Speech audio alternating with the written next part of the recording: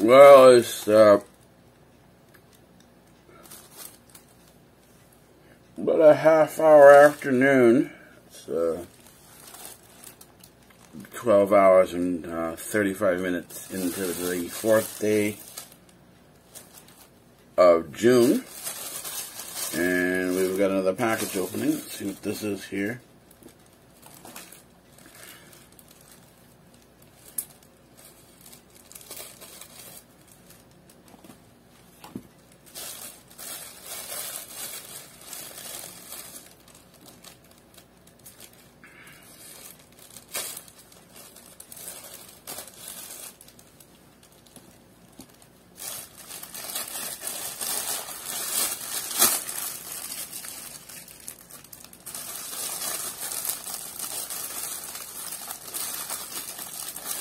I think this might be the knee brace.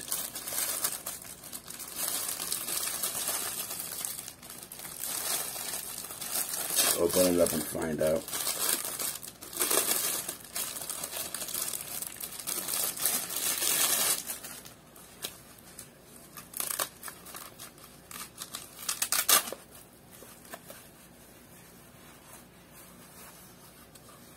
Yeah, that's what it is. It's a knee brace.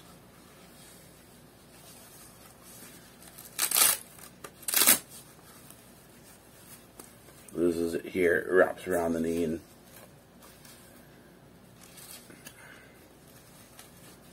helps you out when you need it.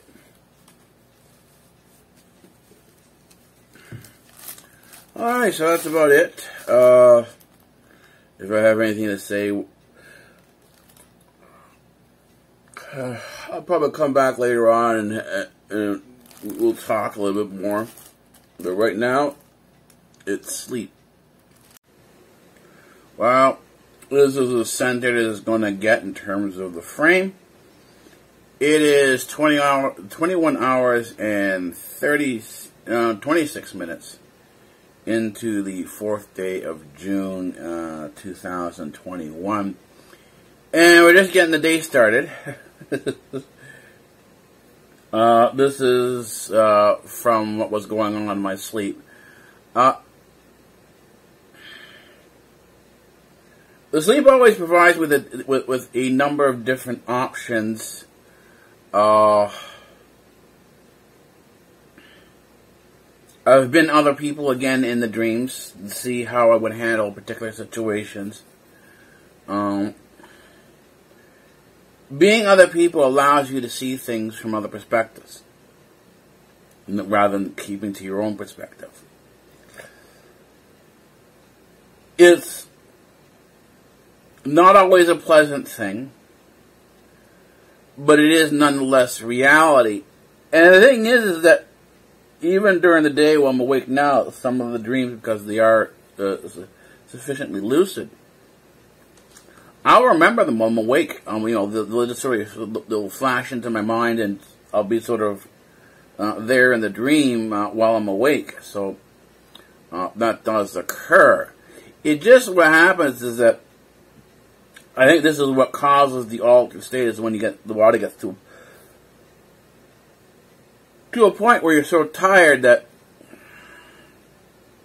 the dreams just keep coming in. And the thing is you see, there's no off. There is no real off to, I went to bed, now this is my vacation. It is my vacation. It's in terms of allowing the physical part of the body to recuperate, regenerate.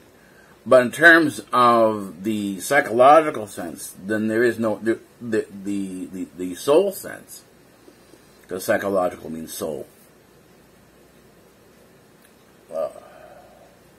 There is no rest. There's no relaxation. It just basically you move from one point to the next.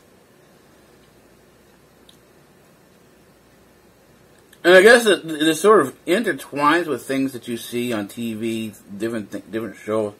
If you sort of watch the personalities, you can then take it back to your reading and compare the personalities with what you see in the reading. In other words, there are a number of ways to cross. Once you've got enough experience in there's enough experience. There are ways to cross-reference. your various different thoughts and ideas as the library grows, and these interconnections make for a better understanding. It's a better puzzle in terms of what the overall picture is going to be, because you see how things can be interconnected, even though they don't necessarily seem to, or didn't seem to be connected in the beginning. You didn't necessarily understand that there was a connection there. But as you went into something, as you went into whatever it is that you, let's say there's now this whole area on Voltaire, which brings in Lionel LeBron. I didn't expect Lionel LeBron to be pulled into this, but yet he is, and because you have Newton, you have Leibniz, you have Planck, you have Dostoevsky, and you also have what's his name? Pythagoras. And that, adding Pythagoras into things, seeing where these things come to, add in a whole new aspect, going back to Gnosis, going back to the dreams again. It is something that these things you thought they were disconnected, but now all of a sudden they're starting to connect better. And the thing is, what happens with Planck, as Voltaire, who wasn't a scientist at all, closed the door on the soul, Planck reopened it again. And this is with quantum physics. And the M theory brings us into parallel universes. So what happens, we do have other existences and stuff that are there, and that in many ways could be reasons why things occur the way they do, because you have intersections between various different universes sometimes. In other words, they're not necessarily parallel. And there are examples within the path that I'm on of parallel universes interacting with others. You also have it within Hinduism. Most of the main religions, if you look at the theology, there's always elements of called the spiritual universe interacting with the physical universe. Those are two parallel universes, if you want to. So you have the sort of confirmation for this inside of superstrings M theory. That's particle physics. So you go, basically from the structures of the atom, basically starting with the electron, and then moving to the photon. That was Planck's work, and then Einstein took it further and brought it into all of matter. All matter has a dual nature, both wave and energy form. And this isn't superposition. This is indeed these two states of existence existing in a sense of simultaneity. In other words, you're stepping outside the logical universe. And that's what quantum physics is. Quantum physics is the end of the logical universe. If you're going to go further into quantum physics, the logical universe disappears and you're now into something else. It's not conceptual. It is beyond you. You can observe things, but the understanding, because it's not something that is logical, is simply not there. You can observe, but your understanding is going to be extremely limited.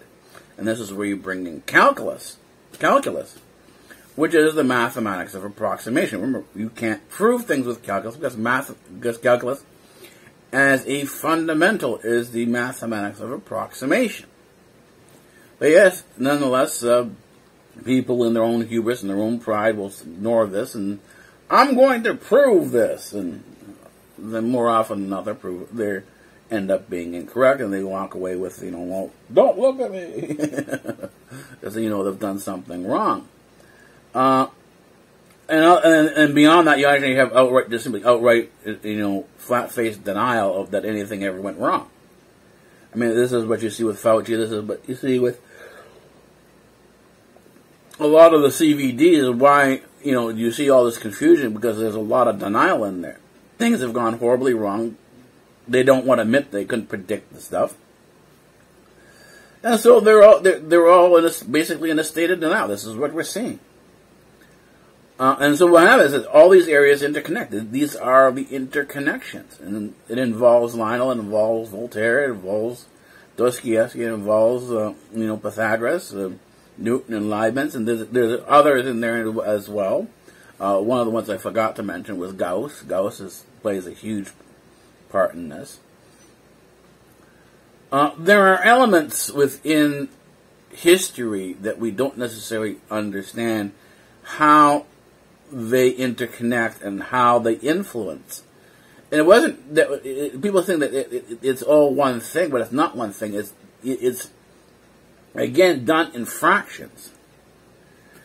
And progress doesn't occur because of the destruction that is caused by conflict. Progress occurs in spite of it. When the war occurs, when a tragedy like that occurs, a necessity is created. And in that necessity, people rise to the occasion and become more inventive because they have to be in order to be self-sufficient. The more self-sufficient you are, the more you produce. The less self-sufficient you are, the more dependent on the government or someone else, the less productive you are. You don't produce because you don't have to. You're living comfortably. Somebody else is providing for you, or something else like a government. And you don't have to be productive. You don't have to be innovative. In terms of using whatever you have. But in terms of a person who is self-sufficient, and this is what happens when you have wars and stuff like people are displaced and they have to go rebuild their homes again and start from nothing. This is what we see with a lot of the older people who came from World War II. They came over with nothing. This is my uncles, my uncles, my grandparents, my Theas and Theos and Yayas and Papus. There was a lot of them. They started with nothing. They rebuilt their lives to whatever they had or have here. So, but again, the young people don't understand that. This is an experience that has been removed for them. They don't have that experience, and so they don't have that understanding. This is where experience comes in, where you have experience gives you some degree of understanding. It doesn't give you everything, but it gives you enough. But if you don't have that experience, even you have the academic side of things, the intellectual side of things, without the experience, your knowledge is incomplete. But again, that's it. The knowledge is always incomplete. It's always a fraction of knowledge. It's fractional. It's a fiat system. What they call the fiat system is a fractional system. It's calculus. Anyways, I think that's going to be it for now. This is how we come to these points and how the vlog is now shaping up. Anyways, see you maybe in the ride vlog. I don't know. I might come back later on, but I might not either. It depends on where my sleep schedule is. Right now I've been doing a lot of sleeping. It's been going good. My body's more rested, so I'm going to go have a shake. I just had a breakfast sandwich, and now I'm going to have my shake with the different teas. It's a combination of teas. Alright. See you later. I haven't vlogged back here in a couple of days. Things have just sort of gotten out of hand. And there wasn't any chance to vlog because, I've been knocked out. Sleeping very heavily. Anyways, it's just 40 minutes into the 9th day of June. And we do have another package opening. And I really don't know what it is. I can't remember what I ordered that would be this. But we will soon find out what it is. Okay. In a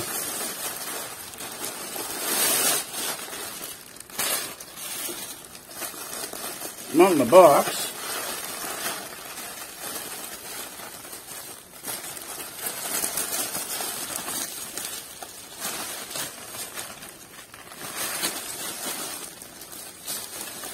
Oh, that's what this is.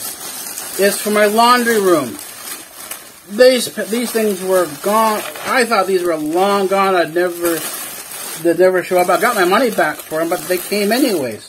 They were reported lost in the mail. These hang in the dryer, so so that you can use them to put more clothes in there. It increases the capacity of the clothes dryer. Of course, now I'm just going to be using the back warehouse one because that's where I have the ventilation system, and that takes care of the heat. I'm not going to be using the one in front, so I'm still cleaning up the back room one from the last batch of laundry. But I've now got something new to put in there, and it'll allow me to do, in terms of socks and so on and so forth, it will allow me to do more of them because that's what I put my socks and the shorts on. So I will have increased capacity within my dryer. So yay for that. Happy about that.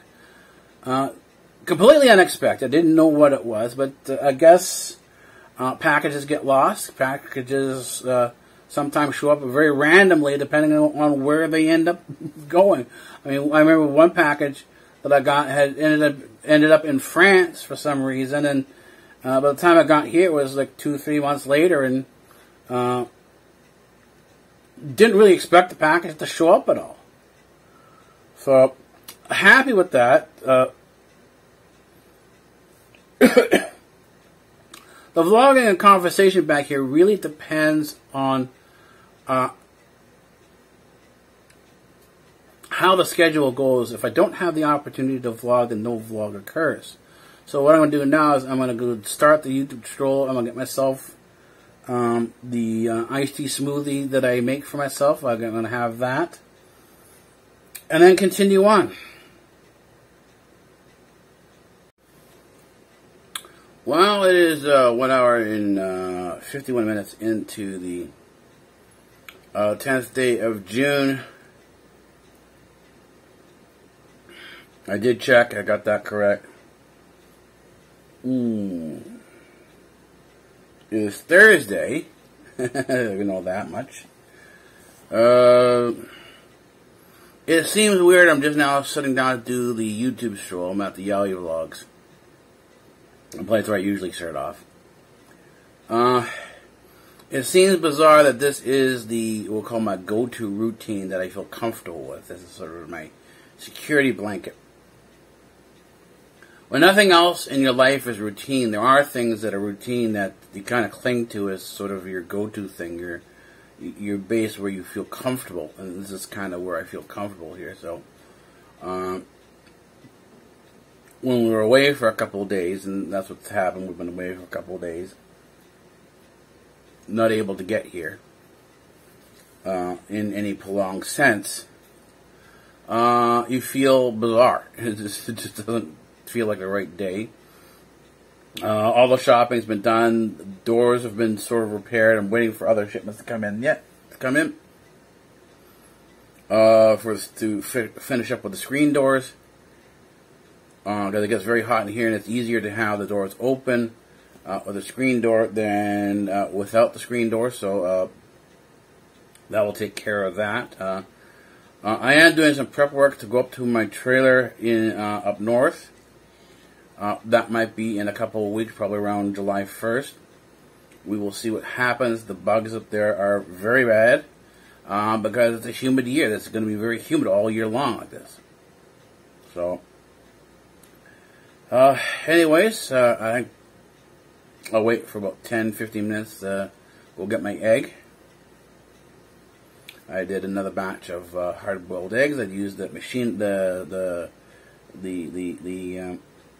machine I got that makes the hard-boiled eggs. It does an excellent job. Within 7 hard-boiled eggs in just about 19 minutes. You gotta wait for 10 to 20 minutes for a cool down so that you can have a warm egg rather than having it too hot and burning your hands. So that will be the time frame, and then I'll have I'll make another batch of shakes after that. So we'll still be on our YouTube stroll by then. All right, maybe we'll see you a little bit afterwards.